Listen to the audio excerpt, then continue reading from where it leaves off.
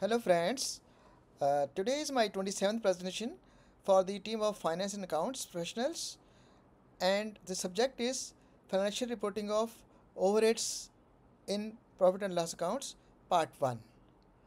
It includes 44 causes that can adversely impact the financial reporting of 15 identified expense subheads. Overall, this is my 58th presentation considering all the YouTube presentations that I have made so far. What I have included in this presentation are: number one, overview of the 15 subheads of 5 overhead expenses in P&L account. The overhead number one being lease rent paid on assets taken on hire. There are 4 subheads. Overhead number two is repair and maintenance buildings, 3 subheads. Overhead number three, repairs and maintenance machines, 3 subheads. Overhead number 4, repair and maintenance others, 2 subheads. Overhead number 5, insurances, 3 subheads. And subtotal of expense subheads is 15. Now, kindly appreciate that there are 40 more expense subheads that have been identified, and for 7 more overheads, which will be included in my next 20th presentation.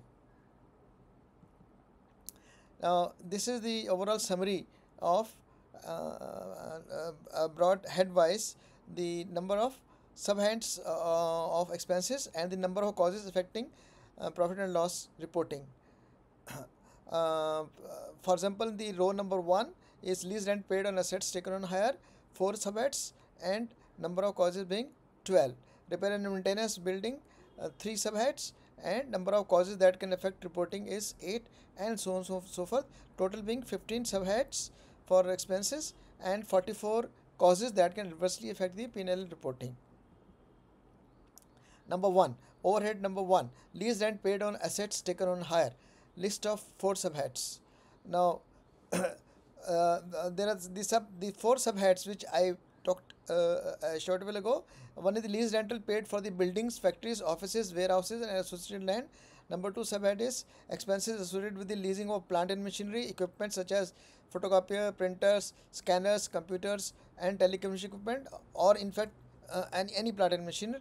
Number 3 subhead 3 is lease expenses on the vehicles like truck, buses, delivery vans, utility vehicles, forklift, etc. Number 4 is subhead 4 is lease cost for furniture and fixtures which are leased out. Now, leases can be of 2 types. One is the finance lease, second is the operating lease. Finance leases are the ones in which the lessee company using the asset essentially assumes most of the risk and rewards for ownership. The lease asset is recorded on the lessee's balance sheet, and the leased payments are split into 2 components: the depreciation component and the interest component. And the depreciation component represents the decrease in the asset's value over time, and interest components represent the cost of financing the assets through the lease. So number 2 is this operating lease. In an operating lease, the ownership remains with the lessor, the owner of the asset. The lease payments are simply an expense recognized in the P&L account for the period they are incurred. 12 causes that can affect accuracy of the financial reporting of lease rent paid on the assets taken on hire. Overhead number 1. Now, finance lease related aspects. Number 1 is the improper classification, that is intentionally classifying a finance lease as an operating lease to keep liabilities, lease obligations off the balance sheet. This makes the company appear financially stronger but misrepresents the true debt. Number 2 is inaccurate depreciation. Using an incorrect depreciation schedule for the leased assets can understate or overstate the expense of the in the P&L account, manipulating the profitability. Number 3, the hidden interest cost. Failing to properly separate the interest portion of the lease payment from the depreciation expense, this can influence the actual cost of the financing the assets. And 4th is insufficient disclosures, not providing the adequate details about the lease agreement, such as total lease obligations, future lease payments and lease terms. Operating lease. Omission of the lease payments, leaving lease payments out of the P&L account can significantly understate the total expense and mislead about the profitability. Number 6 is inconsistent accounting, changing the way operating lease are expensed year over year. Number 7 is ignoring the future lease commitments, not disclosing the potential future financial obligations from upcoming lease payments. they can underestimate the company's long-term liabilities. Number 8 is inaccurate lease term estimates. Number 9 is failure to disclose the non-cancelable lease. Number 10 is improper authorization of the lease expenses or approval not in line with the approved lease agreement. Third one is common for the both leases, financing and operating leases, not maximizing the utilization of the productivity of the leased assets and not following accounting standards for reporting. Overhead number 2, repair and maintenance for the buildings. Uh, List of 3 subheads. There are 3 kind of expenses. One is the preventive maintenance measures related expenses. These are the regular preventive maintenance expenses such as minor repairs to the civil or architectural facade or landscape or electrical lamps or wiring, plumbing, etc. etc. And such expenses are usually expensed off. Number 2 is the routine or breakdown maintenance to any civil or MEP works due to excessive wear and tear or human errors or natural causes such as tsunamis or earthquakes, hurricanes, etc. Such expenses, if minor, are usually expensed off. And number 3 is planned major renovation and replacement works. This includes works like architectural works like replacement of the roof, entire roof, structural changes, facade replacement, external civil works and landscaping works, interior works, MEP works like replacement of the lifts, generating sets, high-side electrical works like transformers, etc., and major renovation in case of fire or major MEP equipment. Such expenses are usually capitalized and depreciated over time in conjunction with the statutory auditor. List of 8 causes that can affect the accuracy of the financial reporting of the building repair and maintenance. That is overhead number 2. Number 1 is capitalization of the repair and maintenance expenses, misclassifying the repair and maintenance expenses as capital expenditure to inflate the assets value and understate current period expenses or vice versa, depending on whether the expenses are minor or major in nature. Overstating repair and maintenance expenses, deliberately inflating repair and maintenance costs to overstate expenses and reduce the reported profits. Number 3 is not disclosing the following: contingent liabilities, neglecting to disclose the contingent liabilities related to the pending or anticipated major repairs and maintenance expenses or pending litigations or regulatory fines, related party transactions wherein significant repair works are granted to related parties. And continuing, negotiating higher prices with the vendors, obtaining kickbacks from the repair and maintenance vendors, service providers, and negotiating higher prices. Inadequate, number 5 is inadequate record keeping of the expenses and hence inaccuracy. Number 6 is omission of the repair and maintenance expenses, few omissions, improper authorization of the building repair and maintenance expenses, approval of the vendor bills not in line with the approved purchase orders or agreement. Now overhead number 3, repair and maintenance of machines, 3 subheads. List of 3 subheads are these machines can be, first of all, machines can be of say production or after sales service or metal handling or office equipment or packaging or environmental control, depending on the type of industry for which this is being considered. Now there, similar to the earlier one, the 3 subheads for expenses are preventing maintenance related, like for example changes of the lubricating oils, filter replacement, cleaning and minor equipments, safety checks, etc., routine or breakdown maintenance, replacement of the worn out parts, repairing malfunctioning parts, major renovations and replacement of the key components used to enhance the capacity or performance or complete major breakdown. Companies need a well-defined policy for classifying and recording such expenses to ensure accurate financial reporting and cost analysis. 10 causes that can affect the accuracy of the financial reporting of the machine-related repair and maintenance expenses. Misclassifying repair and maintenance is 1. Number 2 is oversetting repair and maintenance. 3 is not disclosing the following: anticipated major repair and maintenance expenses, related party transactions. Number 4 is unethical negotiation with the vendors. Number 5 is cost of component like spares, consumables used, and outsourced labor expenses incurred. Training, skill development costs for the maintenance personnel, emergency repair costs to prevent production loss due to breakdown, such as air travel and boarding lodging costs of specialized technicians, air freight, etc., not included. Omission of repair and maintenance expenses, improper authorization of the machines, R&M expenses, and approval of the vendor bills not in line with the approved purchase orders or agreements for rates and terms, etc.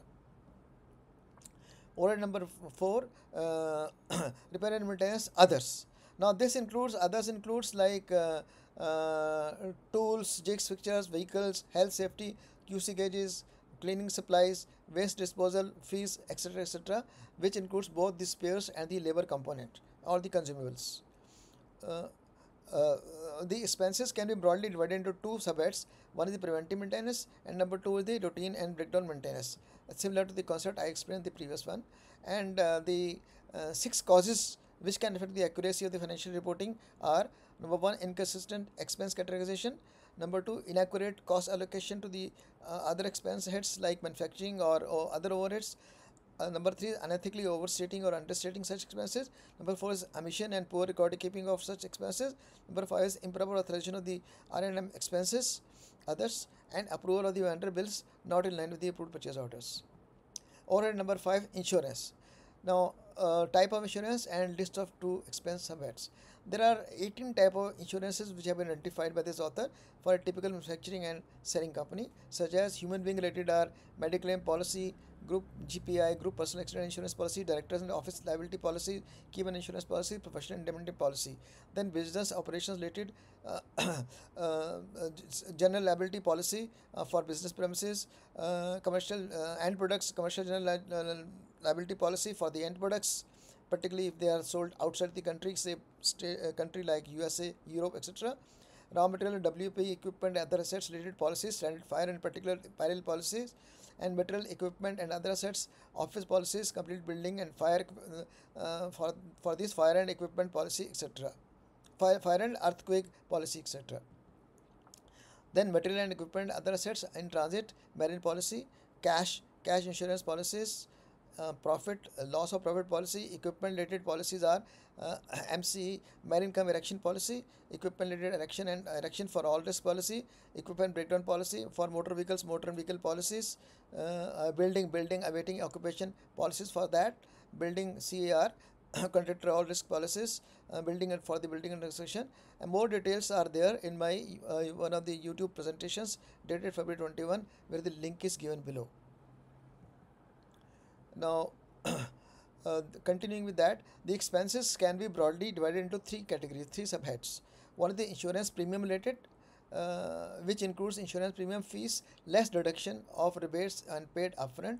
And number two is insurance premiums that are paid each year based on the tenure of the insurance policy, changes, additions, or reduction to the such sum assured, and escalation in premium due to insurance policy period extension. Number two is the insurance miscellaneous expenses, such as expenses incurred towards arranging of the insurance survey, any cost incurred for arranging documentation from third parties like chartered engineers or CA firms or police authorities like FIR. And number three is the out-of-pocket expenses. And third subhead for expenses is claim loss shortfall related, loss incurred due to insurance claims short reimbursed by the insurance company, which is the amount claimed based on the actual loss incurred. 8 causes that can affect the insurance the accuracy of the financial reporting of the insurance costs in the P&L account. Number one is inadequate risk coverage in the insurance policy negotiated and resultant loss of claims. Because of that, declaring false and inadequate sum assured, negotiating higher insurance premiums either due to inadequate premium offers or collusion with the insurance company officials for personal considerations. Fourth is inaccurate expense recognition. Fifth is manipulating the claims supporting documents, inclusion with the insurance surveyors. Number six is omission of the sum of the expenses. Seventh is improper authorization of the insurance premium expenses. Number eight is improper approval of the shortfall in insurance claims settled by the insurance company. All these can lead to inaccuracy of the financial reporting in the insurance company, in the insurance account. Additional 14 subheads of overhead related expenses in the P&L account. See, I had talked about earlier 15 subheads. Now there are other heads which are there. These would be taken up in my next presentation for the F&A team, which will be overhead number 6 will be communication, 10 subheads, overhead number 7 travel and conveyance, 6 subheads, overhead number 8 printing and stationery related, overhead legal and 9 legal and professional, 5 subheads, overhead number 10 business entertainment related, 3, overhead number 11 company maintained guest houses, overhead number 12 donations, 7 subheads, and overhead number 13 other overheads which are not included anywhere else. So total subhead 41 subheads will be taken separately in my next presentation. Future references. Now the my book on profitability and ethics, essential gradients for business success, This book has been listed on the Amazon as per the link listed below. You can go through that, and you can also refer to several blogs on my website related to the corporate finance and accounts function under the blogs category all industries. There are two categories: all industries and real estate industries. A website address is given here. You can also refer to some of the article of interest to on the my Facebook account and LinkedIn account. Thank you very much.